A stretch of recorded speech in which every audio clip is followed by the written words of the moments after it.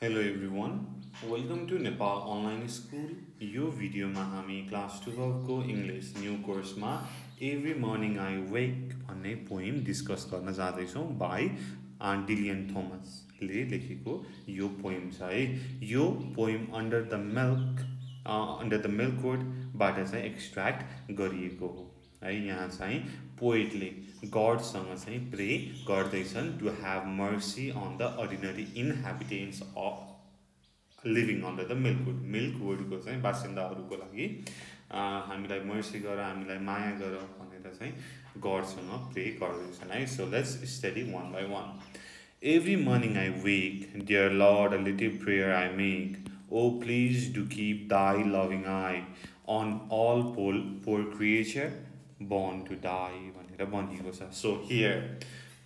So every morning when I वेक, जब हरेक दिन म उठ्छु भगवानसँग म प्रार्थना गर्छु। के चाहिँ प्रार्थना त भन्दाखेरि प्लिज डु किप दाई लभिङ आई, हामीलाई चाहिँ त्यो लभिङ आईले हेर हामीलाई चाहिँ केयर गर, हामीलाई चाहिँ प्रोटेक्सन गर। And on all poor creature born to die, र अरू पोर क्रिएचर जुन चाहिँ यो वर्ल्डमा who have come to this world to die, उनीहरूलाई पनि please give the protection, please give the blessing भनेर भनेको छ। सो उसले आफ्नो पर्सनल प्रोटेक्सनलाई मात्रै प्रे नगरिकन सबै पोर क्रिएचर इन द वर्ल्डलाई चाहिँ उसले चाहिँ प्रे गरेको छ। So the speaker is praying to the God to love and keep the eyes on all living creatures eternally in this stanza. He prays to God not only for his personal protection but also for the protection of all poor creatures in the world between their birth and death. So, यो first stanza को कुरा भयो। Okay, second stanza हेरौँ। And every evening at sundown, I ask a blessing on the town, for whether we last the night or no, I'm sure is always touch and go भनेर भनेको छ। So यहाँ चाहिँ स्पिकरले माथि चाहिँ मर्निङमा, त्यसपछि तल चाहिँ इभिनिङमा भनेपछि यहाँ चाहिँ डेली सधैँ बिहान र बेलुका प्रे गर्छन्। The speaker praise to lord in the morning time and evening time भनेर छ है। अब यहाँ इभिनिङ टाइममा he is asking for a blessing on the town. So त्यो जुन टाउन छ मिल्कवुड, त्यहाँको बासिन्दाहरूको लागि ब्लेसिङ, ग्रेस चाहिँ भगवानबाट, अल माइटीबाट थोमस वुड पोएटले माग्दै हुनुहुन्छ। For whether we last night or no, I'm sure is always touch and go. हामी यो रात सक्सेसफुली बिताउन सक्छौँ कि सक्दैनौँ। यदि हामी सुतिरहेको बेला कुनै पनि डेन्जर भयो भनेदेखि हामीलाई चाहिँ प्रोटेक्ट गर्नु प्लिज गड भनेर ही इज प्रेइङ है। So here the speaker discusses the uncertainty of life and death. So यहाँ चाहिँ आम sure is always touch and go and for whether we last the night or no भनेर हामी चाहिँ यो night pass गर्छौँ कि गर्दैनौँ भनेर चाहिँ लाइफ एन्ड डेथको बारेमा अनसर्टेनिटी यहाँ चाहिँ भनेका छन्। So he is unclear weather or not the night is final night of the city's resident, but he prays to the Almighty that he would make everything right and protect them from any danger. So before going to sleep, the speaker prays to God, but he's not sure whether he will see them again in the morning. So he asks to bless them all. सबैलाई चाहिँ blessing दिनुस्, आशीर्वाद दिनुस्, हामीले चाहिँ यो night चाहिँ successfully कटाउँ, यो नाइट चाहिँ हाम्रो लास्ट नाइट नहोस्, हे प्रभु हामीलाई चाहिँ प्रोटेक्ट गर्नुहोस् भनेर चाहिँ स्ट्रान्जा 2 मा पोइटले भनेका छन्। स्ट्रान्जा 3, We are not wholly bad or good. We live our lives under milk wood. And though I know wilt be the first to see our best side, not our worst. So, your third stanza, the speaker is saying, we are not totally good and we are not totally bad. None of us is totally good or bad. So हामी हाम्रो daily लाइफमा कुनै बेला cruel हुन्छौँ, कुनै बेला good हुन्छौँ, कुनै बेला ब्याड हुन्छौँ, तर हामी को हौँ त? If we are good are not, only God knows, because he is our master है। In this way the speaker praise to the God to keep us alive, to protect the people of the milkwood. The speaker is particularly symbolizing the milkwood town.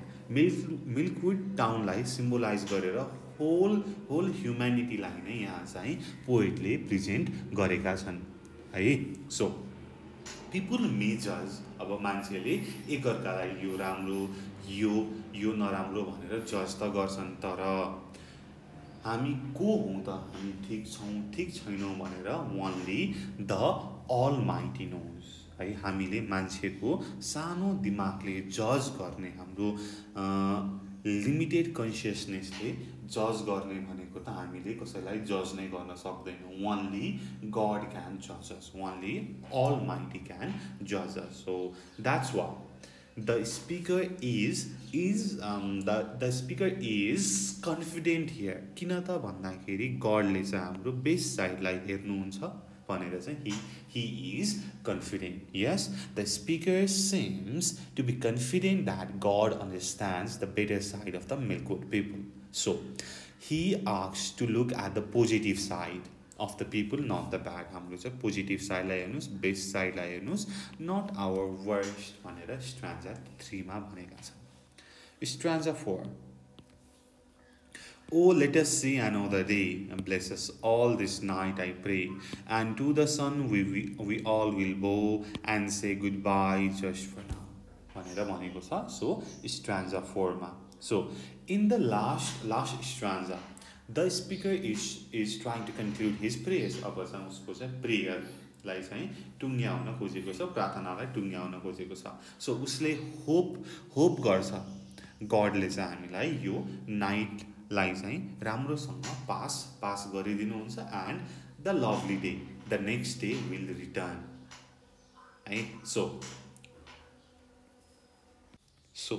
हामीले यहाँ bless us all this night I pray लाई हामीले कसरी पनि बुझ्न सक्छौँ त भन्दाखेरि the difficult time, the hardship time of the poet and the people of the मिल्कवुड टाउनको चाहिँ मान्छेहरूको लाइफको चाहिँ डिफिकल्टी, हार्डसिप, स्ट्रेसहरूलाई पनि बुझ्न सक्छौँ। हो त्यो हार्डसिप, स्ट्रेस, डिफिकल्ट डेजहरूलाई चाहिँ पार गरिदिनु भनेर पनि पोएटले प्रे गरेका हुन् भनेर पनि हामीले बुझ्न सकियो है। So he is praying for gods assistance in the difficult time, and here he is saying the final good by, but just for now है। उसले चाहिँ गुड बाई भन्छन्, तर जस्ट फर नाउ भनेको आजको दिनको लागि मात्रै, आजको नाइटको लागि मात्रै। किन त फेरि भोलि बिहान त उनले भगवानसँग pray गरिहाल्छन्। Yes, so this time the speaker says his or her goodbye,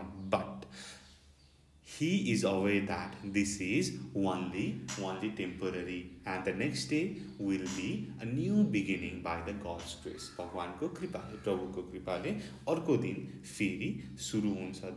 Then again I will pray for his grace, for his blessing, and everything will be all right भनेर लास्टमा पोएटले पोजिटिभ नोटमा पोइम इन्ड गरेका छन्। So यो पोइमलाई summarise गर्नु पर्दाखेरि, so this poem serves as a strong reminder that nothing is compared to God. गडसँग compare गर्ने कुनै चिज नै छैन। God is the only creator of the universe. So we are just the slave. We are his slave and he is our master. We are helpless, poor creature, and by God's grace we are thankful to the day we are living. हामी एकदम तुच्छ प्राणीहरू हौँ र गडको ग्रेसबाट, आशीर्वादबाट, ब्लेसिङबाट मात्रै हामीले आजको दिन देख्न पाएका छौँ, गडको मर्सीले मात्रै। So here the poet believes that God is the savior and the protector, and he prays every day and every night. So to make their life meaningful, है किनकि humans born and die, but your life को कुनै पनि meaning हुनु पर्यो. So God is everything on the earth and will ultimately destroy it. And as we can see, यहाँ चाहिँ poet एकदमै humble, down to earth भएर चाहिँ भगवानसँग प्रे गर्दैछन्. He is not acting like a king or a billionaire or a scientist. He knows that God's existence is holy and he will rescue us. The poet trusts in the God. The poet knows that the God will show him the way how to live the life.